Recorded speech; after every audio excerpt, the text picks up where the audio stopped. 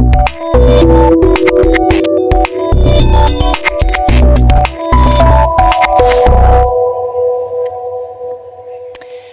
morning. It's time to take your seats now if you'd like to join this parallel session. This is the session on inclusive internet governance. So if that's the session you'd like to be in, please stay here. If you're still chatting away over coffee, this is your time to move. While I introduce myself, I'm Emily Taylor. I'm the CEO of Guard UK, an online brand protection service, and I'm also a member of the Global Commission on Internet Governance Research Advisory Network. This session is about inclusive internet governance, and in particular, we're going to focus on the recent NetMundial conference in Brazil. So the NetMundial took place in April at the initiative of President Dilma of Brazil and also ICANN. Oh, thank you very much. The Internet Corporation of Assigned Names and Numbers. So we're going to look at what was the process, what were the outcomes, and will the whole thing have lasting impact.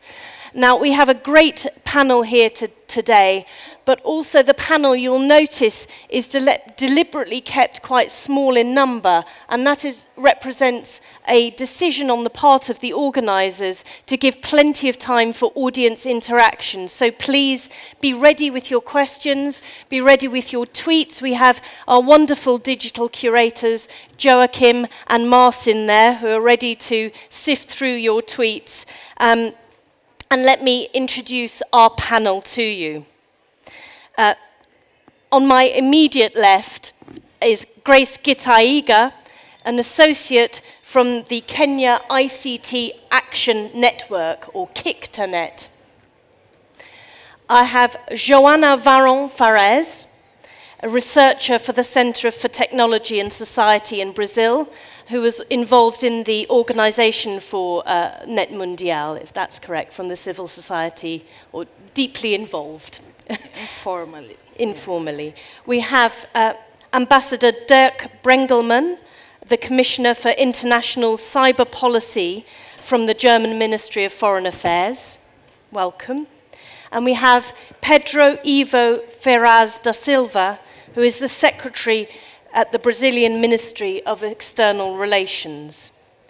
And you were also very involved in the NetMundial process. So can I just actually have a show of hands from the audience?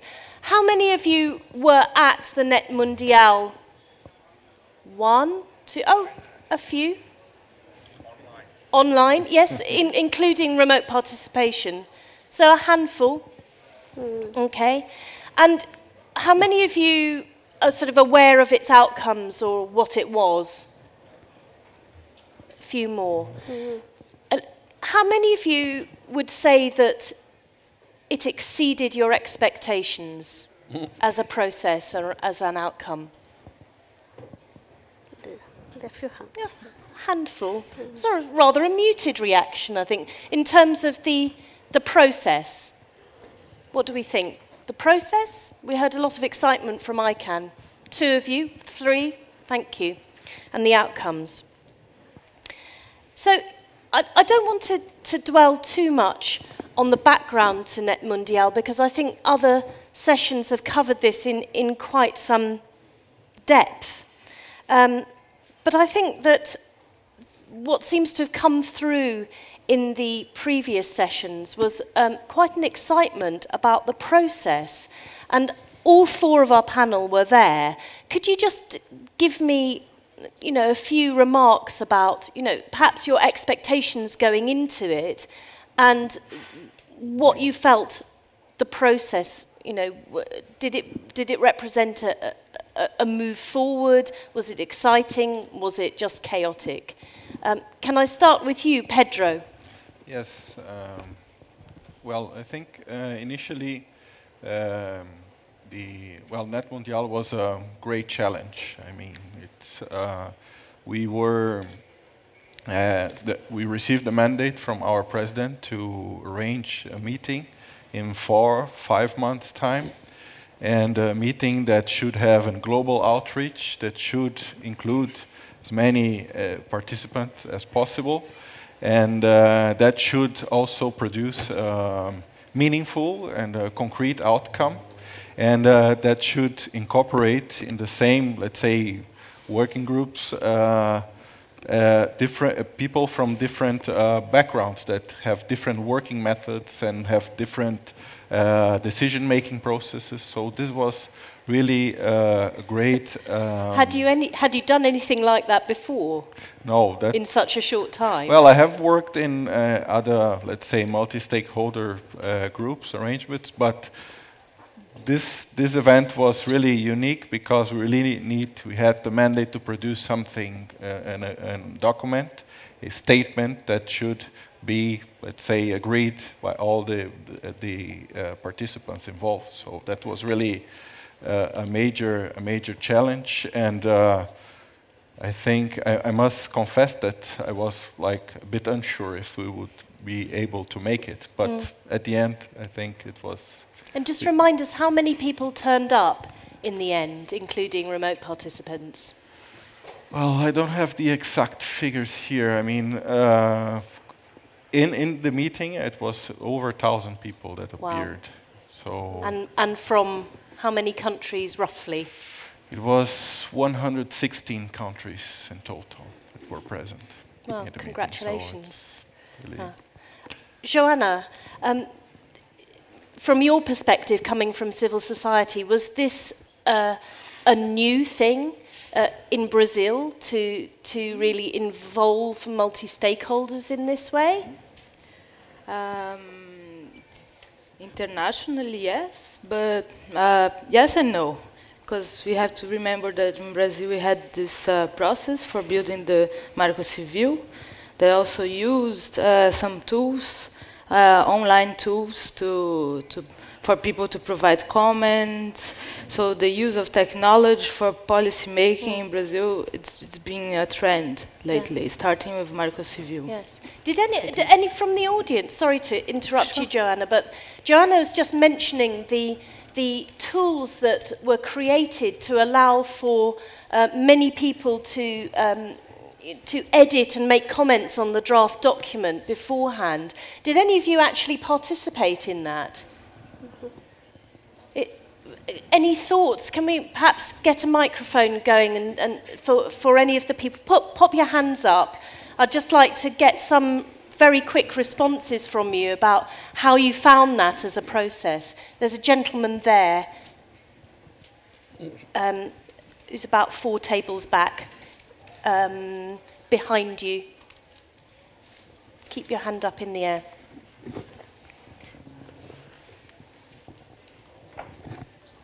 Well, I think that the opportunity itself is liberating.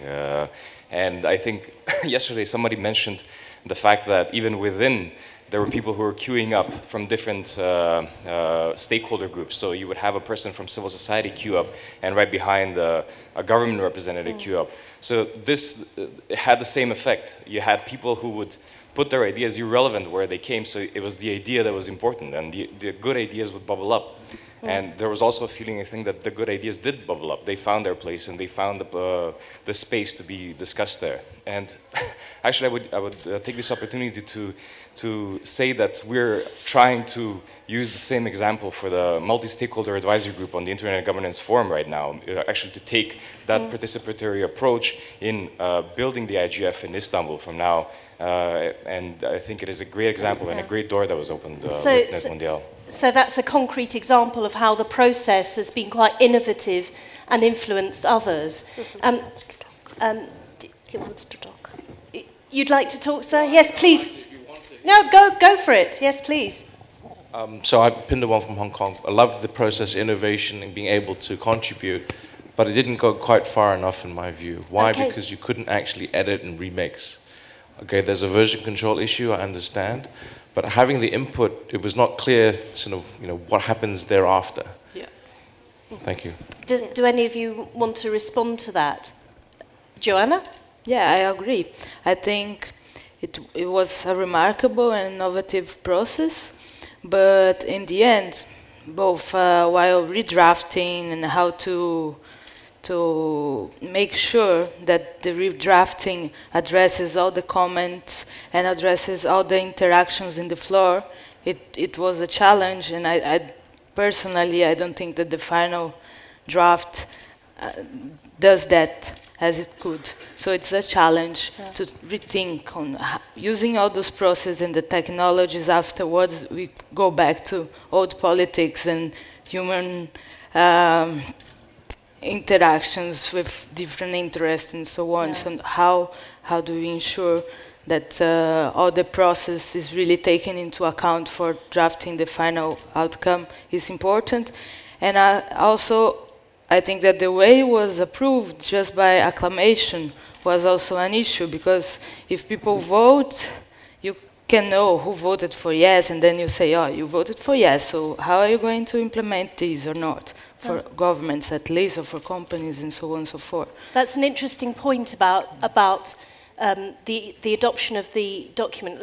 Can I come back to that in a minute? But I just wanted to ask you, Grace Githaiga, coming from Kenya, and I wonder, with all of the remote participation abilities and the documents being edited online, was it necessary to attend in person, do you think?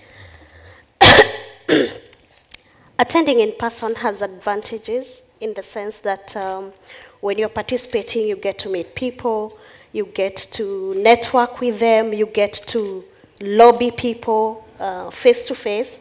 And when they know you, of course, they tend to support your position. So there's a great sense in physical participation. But let me just say about the process of NetMundial. First, when I was going to Sao Paulo, I sort of wasn't very clear of what the outcome would be. I was very appreciative of the process that there was a call for, if you're interested in participating, for you to express that interest. So unlike any other meetings where, for example, you are not very sure that you will participate, this one you had to think whether you really want to participate. Secondly, there was a call for content, to input on content of what we expected. And we were given enough time to do that.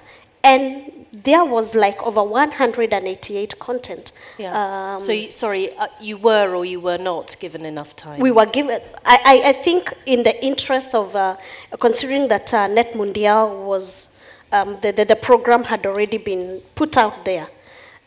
This was a structure that people needed to adhere to. And let's face it, human beings will never have enough time to do unless you give them a framework and a deadline. So in that sense, yes, I think it was very useful.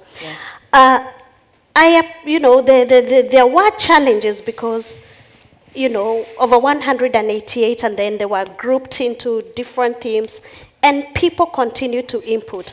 And harmonizing all that input, I know, provided challenges to the organizers and to the people who are synthesizing the documents. But we must appreciate they did, I think, the best in the circumstances. Yeah.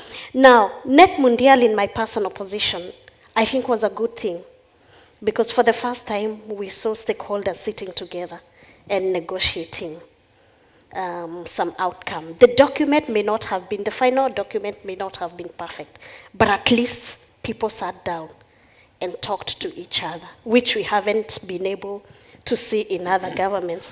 I must say, I was very pleased to see one member of the Iranian government who is almost in all these internet governance processes, very knowledgeable, but also very strict on what needs to be done. But he was there talking to a few of us, and you could talk to him. So for me, that was very good, and it did demonstrate that if we have the will to embrace multi-stakeholderism, it is doable. We have a starting point, and it can be doable if we have the will. Thank you, Grace. Can I turn to you, Dirk Brengelman? From your background as a career diplomat and becoming more recently from NATO, what did you make of this did you just find it a chaotic process? Was it scary? What was the reaction? I mean, people here in this environment think it's brilliant that everyone was just sitting down with each other, all as equals. It must have been quite a challenge for some governments, not necessarily for you. There was a moment where exactly that issue played a role, and I come to that in one sec. Before, I just wanted to say, you said many panels covered the political background, but I think it's important to make clear this was kind of two tracks who came together. You had the post-Snowden situation, the speech of the president in New York, our efforts in the United Nations General Assembly, and then this political momentum from this track. And you had the debate on internet governance, ICANN, IANA, etc. So these two tracks kind of came together, and the president took the bold initiative to call for that conference in very short time frame. And so we were racing against the clock. And it was right from the beginning clear, the Brazilian president said it when she invited for that conference, it would be in the multi-stakeholder framework. And that's how the preparations were done, that's how the conference went, and that's how the document in the end went. And that's unique. It was the first international conference which was in that framework from A to Z. So each and every stakeholder group had moments of a hiccup.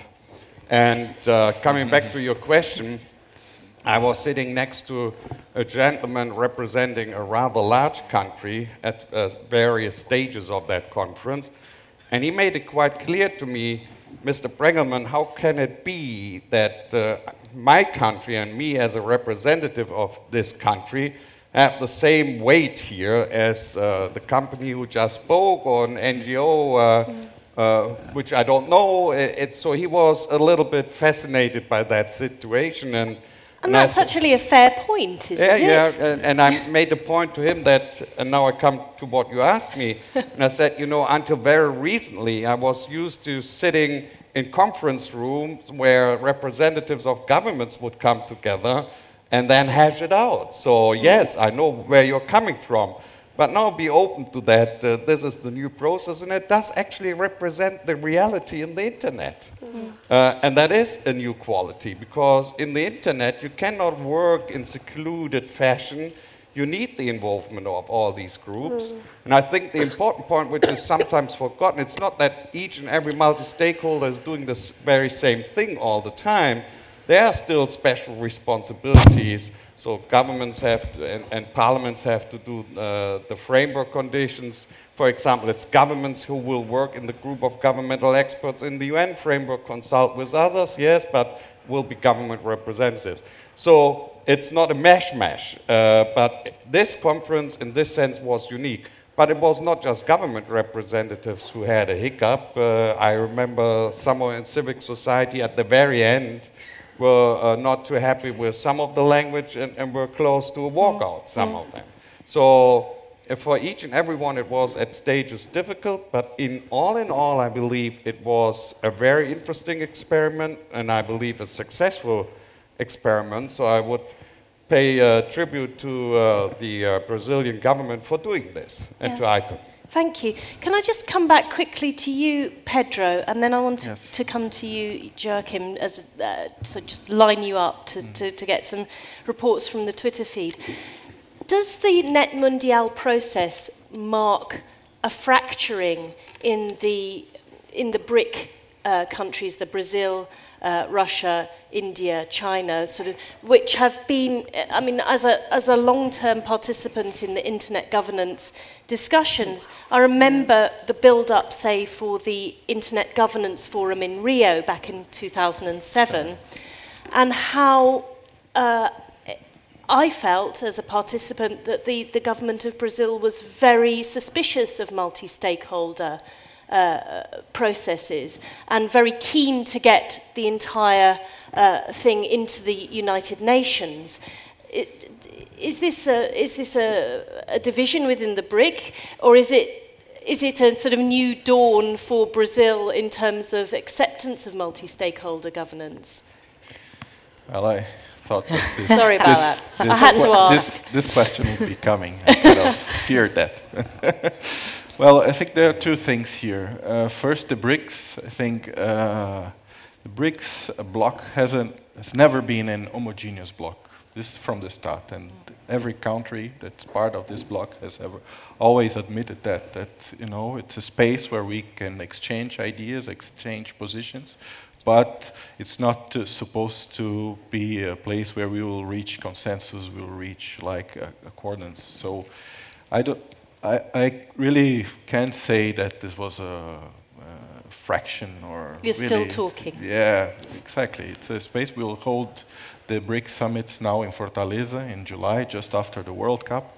And well, I think we hope that we can continue our healthy dialogue concerning also internet governance. And of course, opinions diverge here quite a lot. And but I think we need to continue to talk and to discuss and engage in this discussion.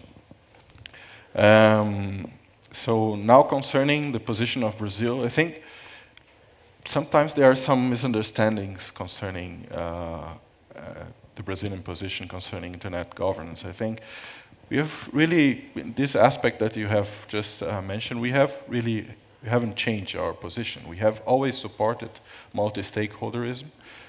Since 1995, we have a body that takes care of internet governance, which is multi-stakeholder. It started off with 9 members only. In 2003, it turned to a 21-member body, where government have actually minority in this body. So and that is, is it the CGI? The CGI is a very well-known and very respected Exactly. example of domestic multi-stakeholder governance. I'm talking more on the international front, where Brazil has been quite outspoken in the past about where the home of internet governance, i.e.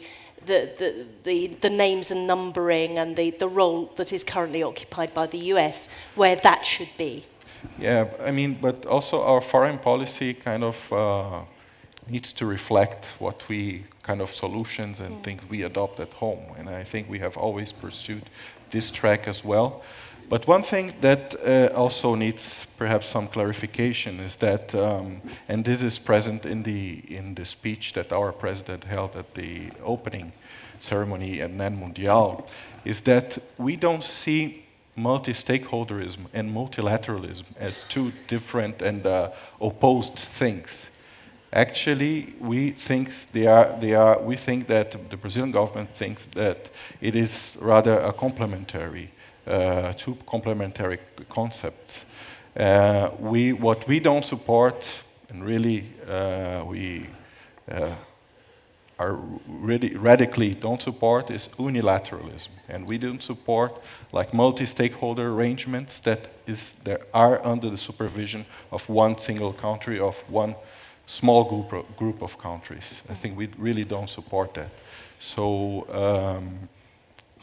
and we think that also governments play a specific role in internet governance. We have had this discussion within the working group of enhanced cooperation. And also, again, quoting our president, in the speech, there are some issues concerning sovereignty, like cybersecurity, cybercrime, economic transaction, transnational economic transactions that are of, let's say, where governments have a specific role to play, and really we need to consider this part as really as essential as well. Thank you. So Brazil has always supported multi-stakeholderism. Yeah, exactly. You don't view it as excluding multilateralism, that these are not a binary choice, and that there are some roles where the real objection is on unilateralism. Exactly. Right. Joachim, can I come to you as the digital curator? Is anything happening on Twitter? Yes, there are some things happening on Twitter, luckily. The internet is still alive. And without breaking your line of questioning and without destroying the discussion about the outcome of the process, there are some questions about the process by itself from the people who weren't there. So how did it actually play out? How was the work done? What was done online? What was done offline? And how did that all come together? What tools were used and so forth? And that's one of the directions the questions is going in. And the other one is, why is it closed now? So why is there no way to continue to work on the state statement and continue the experiment, since it is a digital world. All right. Thank you. Does anybody want to have a crack at those questions? So the questions were, you know, can you give us a bit more examples, a bit more detail on the digital tools themselves, and what work was done online, what was done offline, but also a simple one: why can't the document still be edited? Joanna? Yeah. So for a start, there was committees were formed, multi-stakeholder committees. That was a tough task because representativity is an issue for other stakeholder groups that are not governments. This was the first stage. And then the platform was set for people to express interest, so they could say if they were willing to attend or not. And it was open for contributions in the two main areas of the meeting, which were to set universal principles for internet governance and a roadmap for the future of evolution of the internet governance landscape. Based on those contributions, the executive committee made a draft structure on principles and the roadmap, and then this draft was meant to go to the high-level committee, but then it leaked through WikiLeaks, which was very interesting because the process was very open, and there was just this little part of the process within the committees talking among themselves, but even that part was transparent by force, you know. So it was good. And was that good for the process, or was it bad for the process? I think it was good for the process. Yes, openness is one of the pillars of the of the event. So, okay. And then the text went to a platform, and people could comment paragraph by paragraph. This is a tool that was similar to Marco Civil consultation. So, I see. and then you can comment on a paragraph, and the other person could go and comment on your comment. So now in the platform, you can see the points where there was major controversy. You can see where the fight. I was following the comments on the latest night, and then a lot of people from the copyright industry started to put comments on protection. Delete. And then I was like calling people, yeah, we should attack back the comments from the copyright trolls and so on, and it's all registered there. And it's good because even before the meeting, you could know what would be the most controversial points. And I think one thing that was important with all this is that everybody felt they were working. Besides the Brazilians that are working like sleepless, but everybody were working for that meeting even before it started. And the way the program developed in local as well was very interactive and Thank you. Different. Dirk Brengelman, can I just ask, are you surprised by the second question? Why can't we continue to edit the document after it's been approved? I was a bit surprised, yes. It was adopted by the participants at that conference, and then the conference was over. But the process as such is not really over, because when you look into the document, at the very end of the document, you will find a few issues which this meeting could not agree upon. So already there you have a few elements for future debate. And then, you know, when you look at various events running in parallel, we'll have again the season in the United Nations, we will have the IGF, we will have the ITU Plenipot at the end of the year. So the process as such is not coming to an end, it's still going on. But for the document as such, it needed to find a conclusion at the end of the conference. Yes, thank you. Are there any questions from the audience? Can we get a microphone down here to the front? Any more? So I can just get the other. So we've got one down here at the front and one at this table. I think I've got two microphone people, haven't I? Is there a second microphone person? So if you just hold your hand up, sir, then the microphone lady can find you. You go ahead, please. Thank you. Pindawong, Hong Kong. I participated for 2 days online remotely. And I have 2 questions. The first dealing with the remote participation. Will the online chat in the Adobe Connect be at some point released as part of the record? That's my first question. My second question is, who owns the copyright on the final document? Or is it in the public domain? Thank you. Anyone? Well, I think this is something Everyone's that we looking need to to you, probably to refer to the CGI, to the Brazilian steering committees, Internet Steering Committee, who have actually worked more closely in the logistics and the organization of the meeting. And I think I can quickly find that out and see if definitely it's, as I said, I think openness and transparency is, let's say, one of the main values of this event. And I think if people are requesting to have the chats available, definitely this is something that we'll make available. Would you like to go ahead with your question? If you just introduce yourself first. Thank you. My name is Anders Hector. I'm working with the Swedish Ministry of Enterprise. I participated at NetMundial, and I was one of the many that struggled to keep up with preparations for it. One of the things that I really appreciated was the discussions in the civil society on the OneNet threads. Although it was totally overwhelming to try and keep up with it.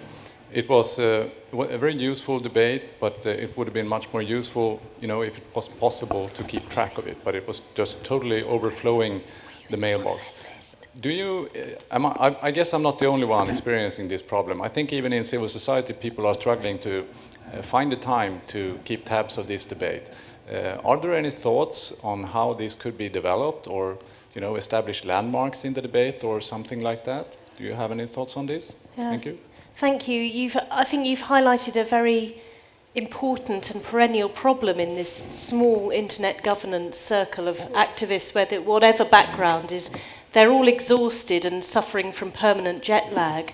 And there is a capacity problem. There's something that you talked about the fragility of some of these multi-stakeholder models, is that they are very reliant on individuals who are very overloaded. So perhaps, Grace, can I come to you for some reflections on that question? No, he's very right about all these debates that are going online. Actually, sometimes it's almost impossible to keep on top of what's happening. You are on IGC list, you are on Best Bit list, you are on OneNet list, you are on NCUC list, and civil society can contribute. There are always people talking, so there are very many debates. And I don't think we have been able to agree on how some of these ideas are going to be synthesized. However, you talk about multi-stakeholderism, and I think we are coalescing around what we believe is defined as multi-stakeholderism. And for us, it has to be participatory and it has to be inclusive. We are also saying that you cannot separate internet rights and human rights. And we are also saying that in multi-stakeholderism, you must recognize there are different roles and responsibilities for the different stakeholders. And there's also a multiplicity or whatever of issues that different people need to participate. So in all this, we are saying no one stakeholder can define what another stakeholder needs to do. So this must be agreed by all stakeholders on what their roles are and what their responsibilities are, depending on that issue. And therefore, these debates must continue so that we create points of agreement as we build an internet society. Thank you. I'm going to come to you, Joanna, next, but we line up 2 microphones in the audience. Can you, if you just, grab that one. Oh, good, this is very efficient. Joanna, quick comment, and then we'll go to the audience. Okay. I totally agree on the overload of lists, and I see it as a a barrier for other actors to engage. As I think Henriette mentioned in the previous panel, it was inclusive, it was transparent, but it was still our little internet governance bubble participating on issues that can have impact in all the users. So I think just as we are trying and making experiences with using technology for public consultation, for brainstormings on the ideas, I think also we, as at least as civil society, need to rethink the ways of we communicate and compile knowledge and make it visual, because it is, as the panel on the first day said, is an infinite. There is an infinity of meetings and an infinity of threads in mailing lists, and it blocks inclusivity. Thank you. Yes, and of course this is the title of our panel, Inclusive Internet Governance. And if everybody has to be included all the time, when are these poor people going to sleep and eat? So. Yeah, and I see some of them will be in London in a few weeks' time. So again, the question sometimes is how much time do you need to digest what has happened before? But at the NetMundial, it was more than the kind of intimate internet governance group. It was really a big conference on many issues. And the principles, for example, are not just about the technical issues related to internet governance. They are very general internet principles. And so the debate which we had there was a very wide-spun debate. And the main issues in the end were the issues of privacy and the unsolved one, net neutrality, and they were not really the internet governance issues. No, thank you. You've moved us very nicely into the substantive parts of the NetMundial, and maybe I've got some people lined up, but can I ask you also to comment on the substantive parts where you felt NetMundial succeeded, you know, particularly given that it was motivated by concerns of surveillance that we've all been talking about. Do you feel it really tackled that? Thank you, Emily. I'm Carolina Guerre. And I will answer this question in 2 seconds, but yes, I want, my question has been partially answered by Joanna, Grace, and just now, because yesterday there was this huge debate and issue in the first panel about self-selection processes in multi-stakeholderism, and how, I mean, if we keep such an intense debate in an ongoing basis, it will finally sort of weaken the smallest players. And in many organizations, in my organization, for example, I really need to sort of talk to my members and see what they think in order to provide the input. So, like, really sometimes time is important. So I don't know, someone has posted that it would be great to have this as an ongoing process, but the ongoing process in multi-stakeholderism, like continuously online editing of documents addressing issues such as NetMundial, etc., NetMundial. Surveillance. Then net neutrality, for example, it might lead to the bigger voices, the more powerful actors in having such a space. I don't know, it's a reflection that I have, and something that is really sort of worrying me, because it is wearing down the smaller organizations. It's provoking a lot of stress in the smaller constituencies, and we need to lay down a more solid platform from where to regain strength in order to continue with the process. So at its worst, it's the multi-stakeholder kind of treadmill is like a survival of the fittest, the survival of the biggest, the survival of the strongest.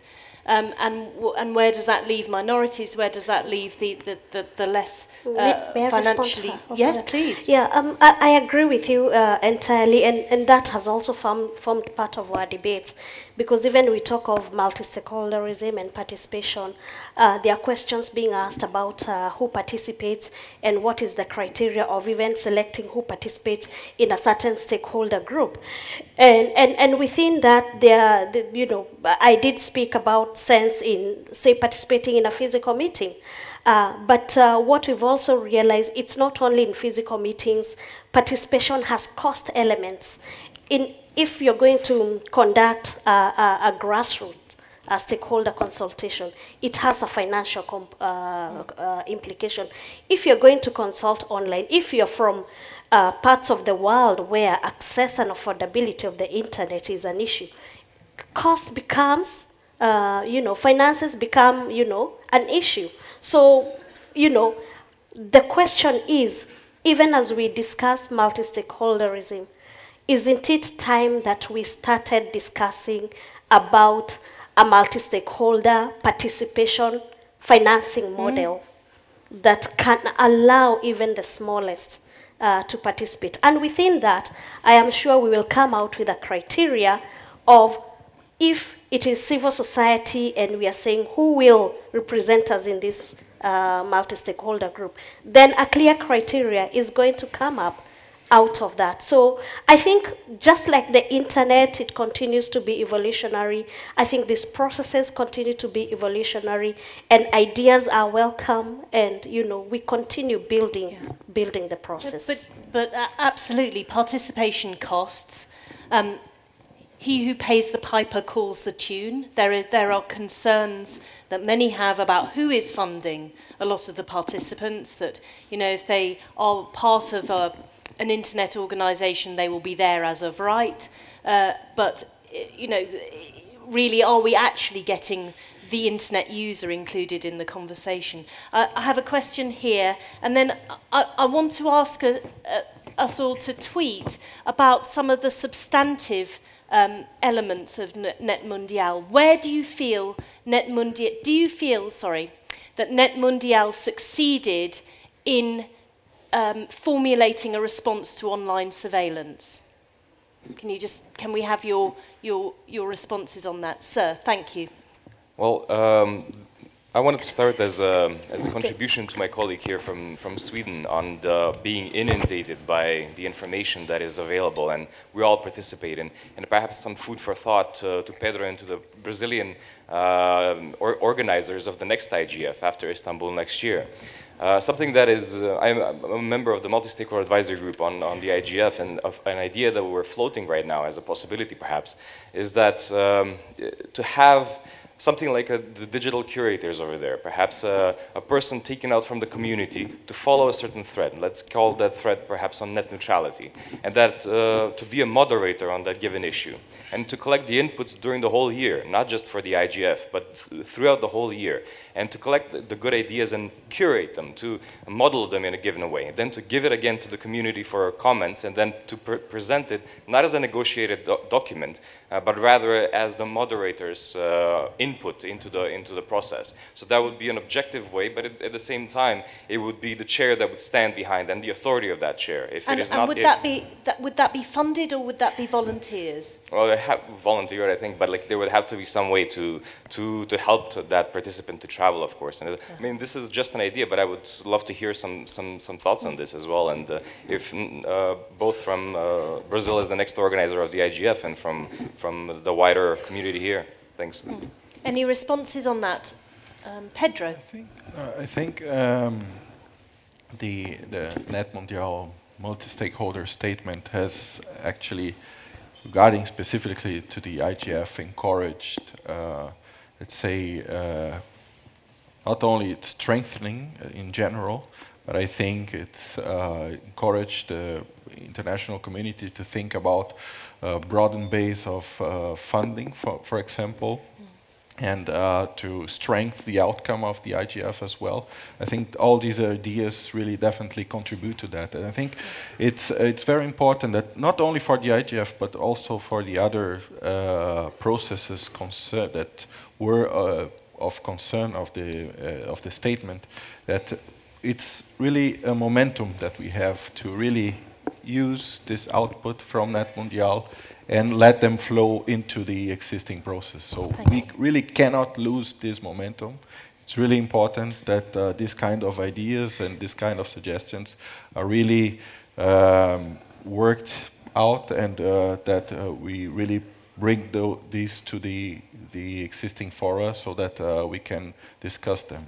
So it's about sustaining momentum. Yeah. Joachim, is there anything that you want to come in on? Well, there is some suggestions on the idea that participation costs. The internet agrees that it is hard work to keep up with the discussions. Thanks, internet.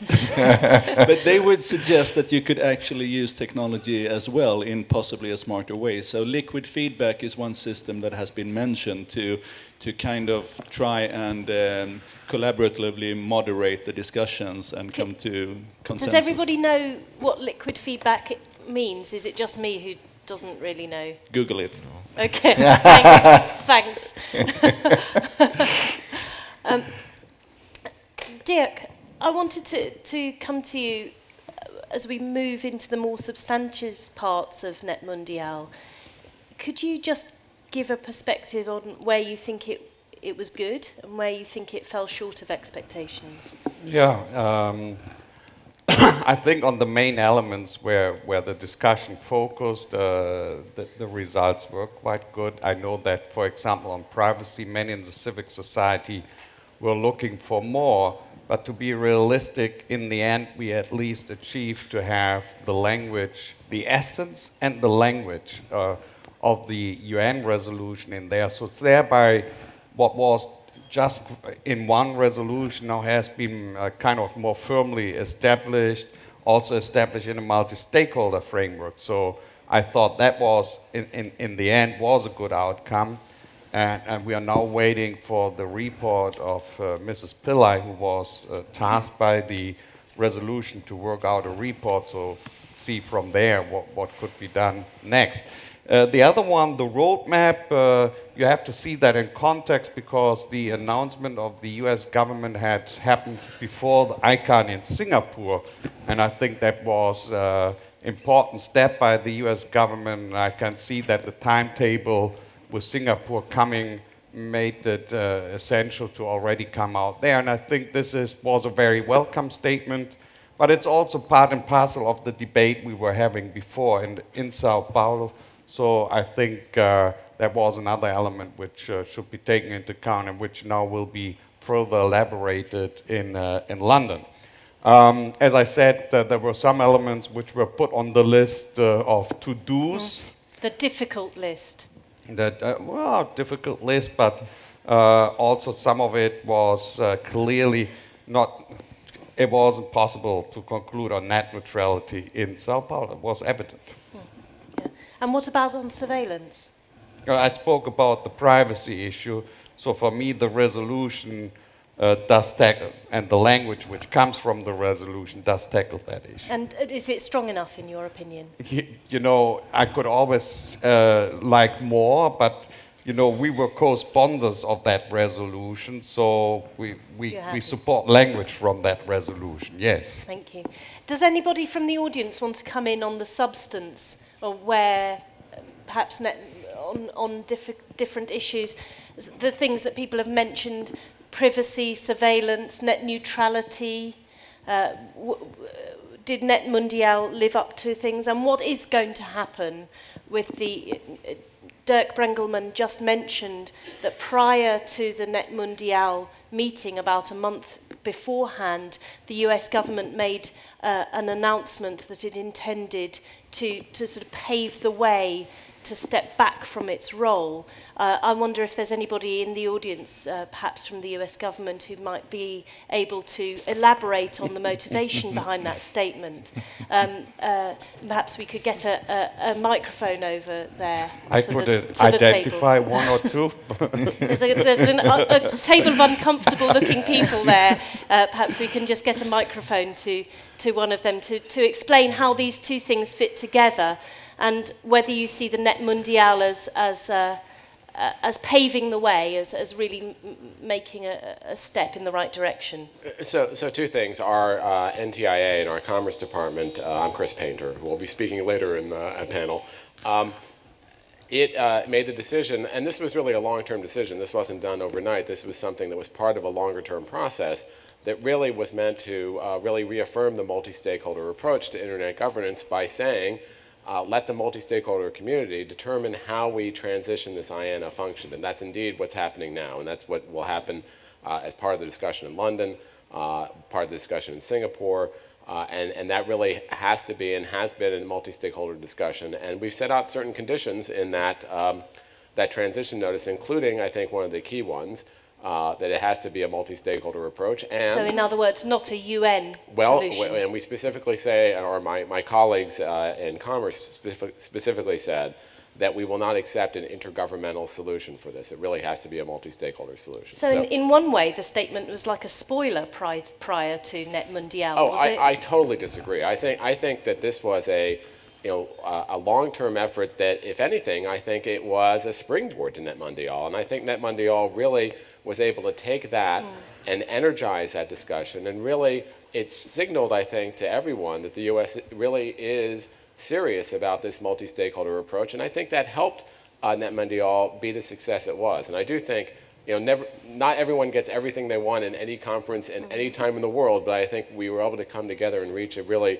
good, rough consensus in that meeting that demonstrated in a way I hadn't seen before this, the validity and the strength of this multi-stakeholder approach. So I think it strengthened it. I don't think it weakened it. I don't think it was a spoiler at all. No, thank you. Any other comments or questions from the audience? Well, some remarks that have been made, partly by the panel and others, is this sense of sustaining momentum. I mean, it really does feel like the NetMundial kind of was a moment where people kind of rose to the challenge and came together to do something quite exciting. So what next? Is this something like, an exciting World Cup group match, or are we going to go through to the finals?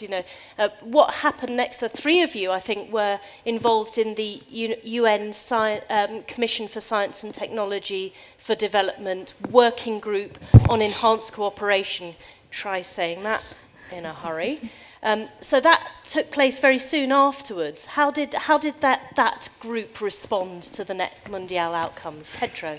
Well, yeah, I think, it was, there was a meeting right after, the week after NetMundial, a meeting of this working group of enhanced cooperation. Then 2 weeks after, there was the 17th session of the Commission for Science Technology for Development. And there, we could see, unfortunately, that, sorry, can we just give a bit of background? What is that doing? What's its job? The working group of enhanced cooperation was created in order to discuss the concept of enhanced cooperation, which is mentioned in the Tunis agenda, specifically in paragraphs 69 to 71.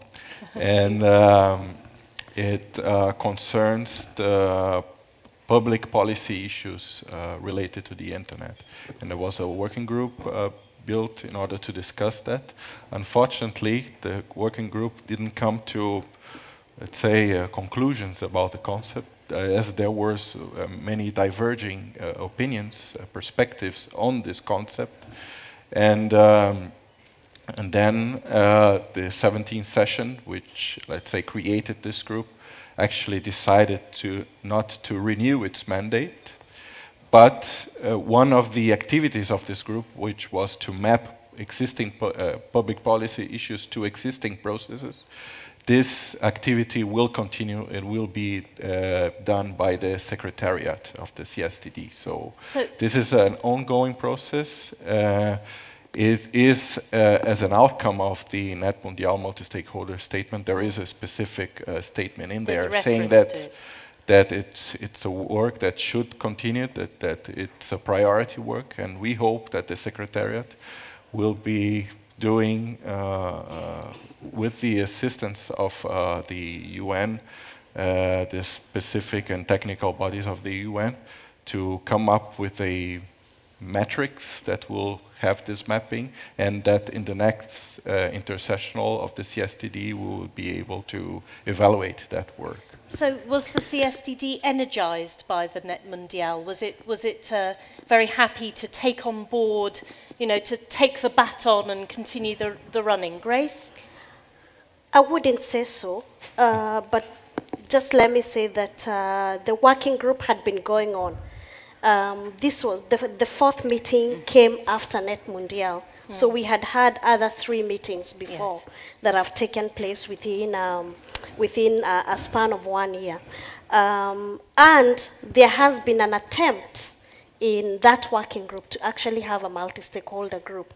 So there were 22 governments, I think, represented, and another 20 or so people drawn from different stakeholder groups, civil society, academia, technical community, and the business community. So about 25 each from each group.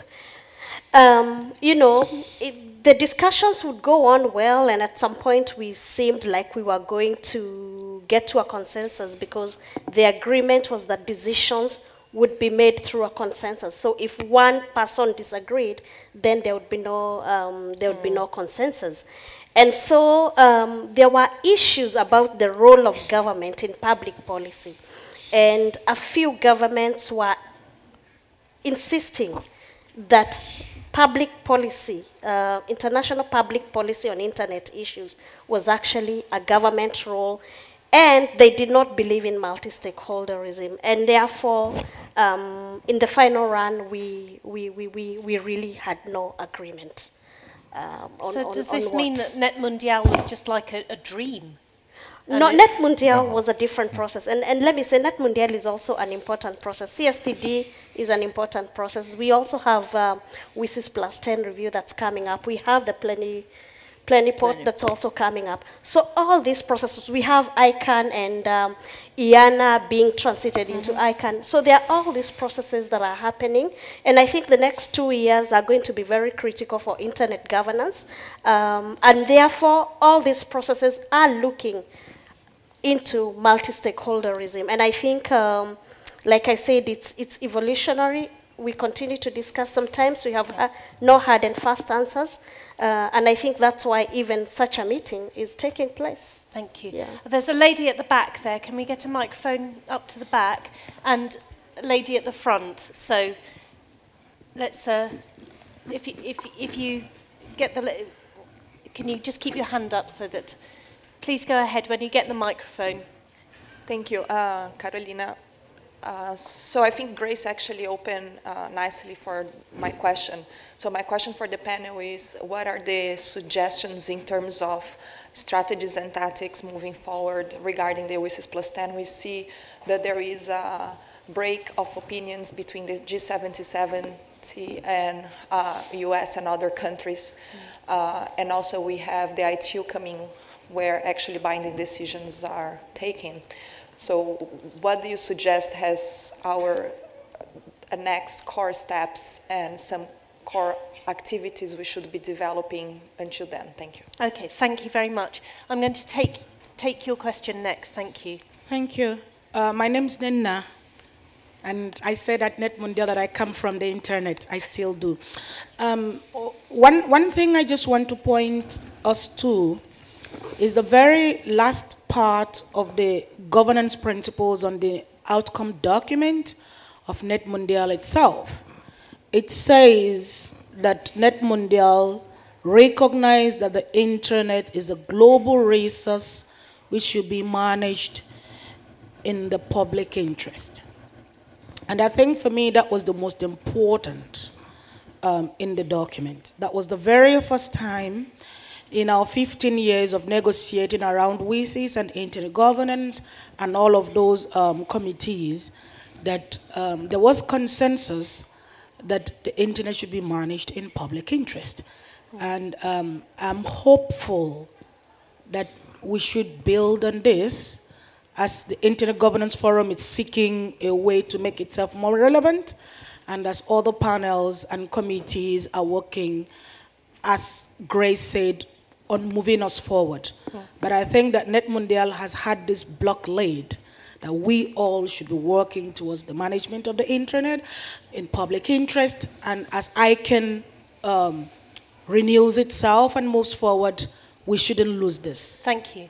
So can we have your reactions to those two questions? What should be the strategy moving forward to the WSIS plus 10, which is the 10th anniversary of the World Summit on the Information Society, and also your responses on this enunciation of the internet as a global resource, a global resource managed in the public interest. And also, thank you for bringing it up. We've had some hints at the past.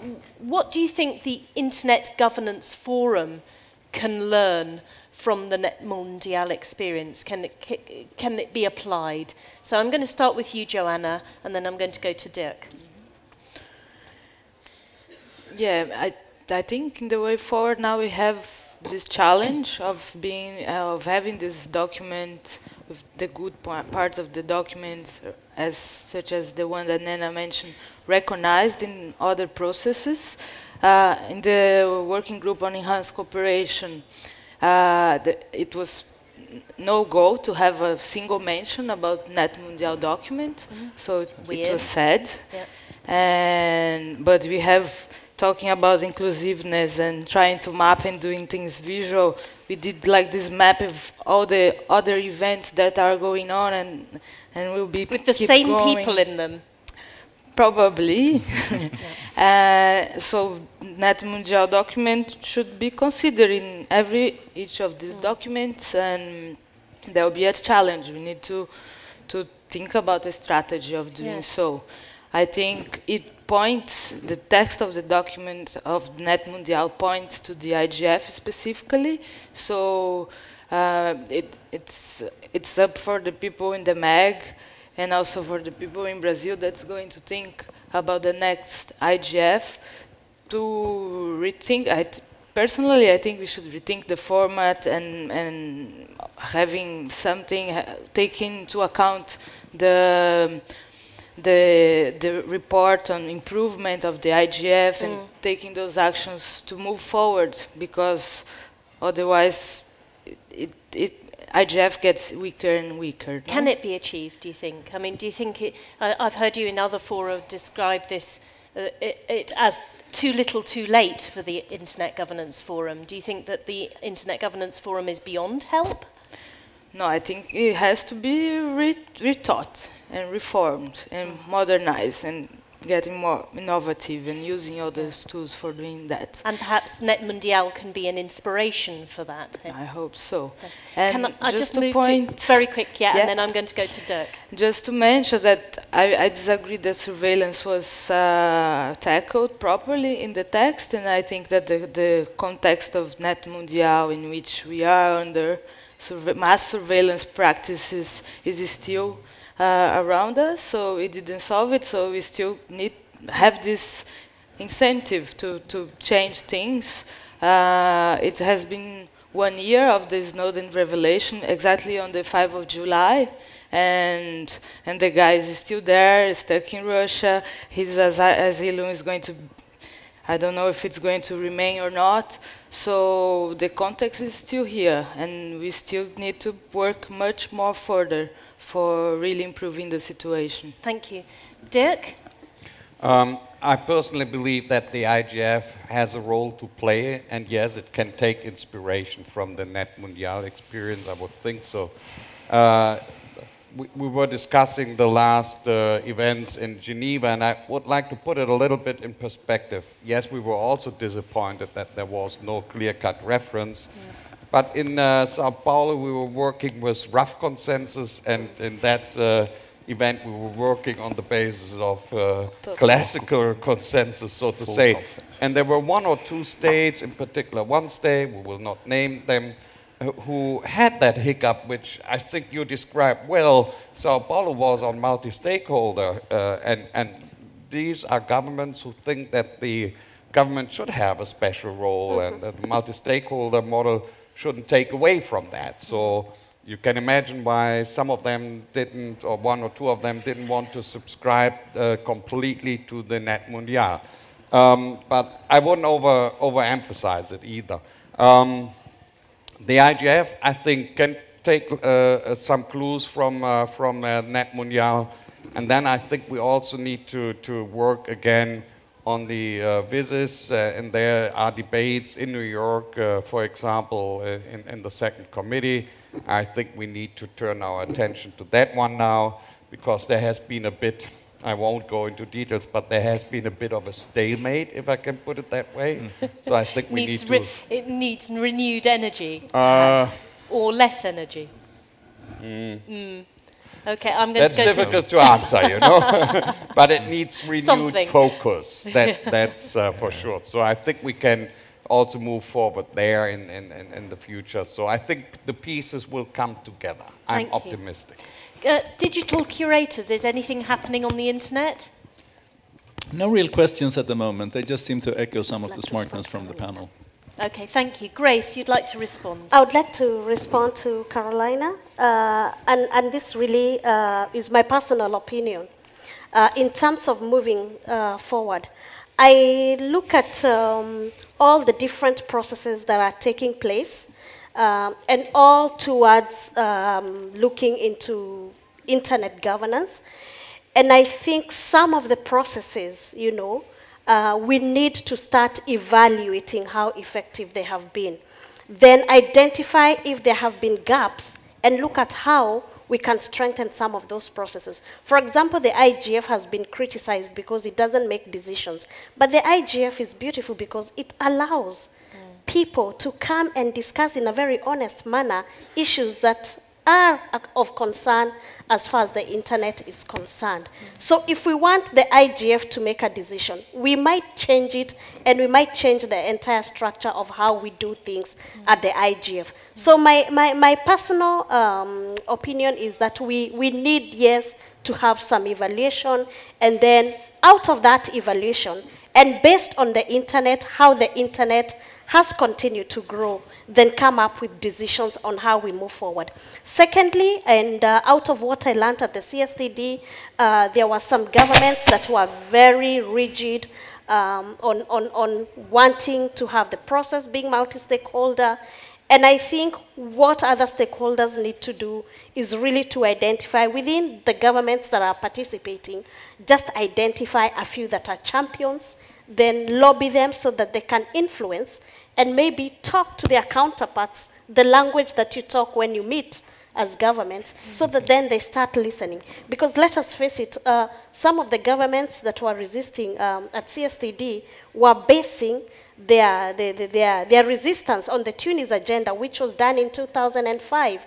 But let's face it, since 2005 up to now, it's about 13 years, so much has happened on the internet. In fact, in 2005, who knew that we would all be coming to these meetings with 3 gadgets that need to be connected to the internet? Who knew that, you know, even our children would actually be having gadgets and would know that they can connect to the internet? So that is the evolutionary nature of the internet, and we must take that into consideration. Thank you. Are there any more questions from the audience? Is there one process that we haven't discussed is the announcement of the Global Commission on Internet Governance. Pinder Wong, you're one of the commissioners, aren't you? Maybe we can give you a microphone, and perhaps you could just tell us what's happening with that process and how you see it fitting in with the NetMundial. And I'm going to let you off the hook in that you don't have to speak on behalf of the Commission. I just thought it would be interesting to have some update because it was announced back in January, and maybe just some context for everyone. Sure, I'm Pinder Wong, in this case speaking personally, although I do serve as a commissioner on the Global Commission on Internet Governance, which was announced on January 23rd in Davos. That's obviously several months ago. We met for the first time, the chairman is Carl Bildt, who will be speaking at lunch today. We met for the first time physically in Meet Space yesterday, and we operate under Chatham House rules. We'll be producing some summary shortly, but it's been really great to meet the other commissioners. And I think we're just getting started to get our heads around the results from this wonderful meeting at NetMundial. Obviously, we're looking, I think, at from a slightly different perspective, given the composition of the group. And we'll be taking operationally, we'll be having several meetings, 2 more at the end of this year. One on, I think, October 14th in Seoul. There's another meeting there. And, you know, we look forward to engaging with you So, just grab me. Again, it's very early days. The work will span about 18 months. So although we're just getting started, we have an excellent research advisory network on which you serve. So touche. And I think you'll be meeting shortly. So we're just getting going. We'd love to hear your comments and views on internet governance writ large. And several of us are here. Please identify yourselves if you're in the room. So I'm one of them, alone. Oh, another one at the back. And See, Professor, they sat at the back. Professor Joe Nye, obviously, who produced some excellent work. So early days, grab us. Pleased to be here, and thanks for the question. And while I've got you on the microphone, can you just reflect on whether the NetMundial was that an inspiration to you all as you met yesterday? Did it affect you? Was it very present in your thoughts, or is it something that you view as transitory? I'm not asking for a personal view. It's I think we're looking at the big picture, and obviously the big picture. There's a spectrum of events.